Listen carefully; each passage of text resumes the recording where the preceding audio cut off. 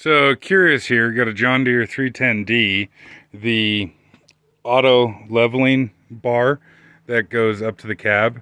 Unfortunately is very floppy because all that supports it is just this small little shaft that goes into the arm here. It does have a grease fitting, but unfortunately most people don't grease these things, and mine is flopping all over the place. I was wondering if anybody has some nifty ideas for how to deal with that. I haven't taken this apart yet to see if there's a bushing or anything in there, but the shaft that it rides on is welded to this bar here. So can I get just that little stub section out there?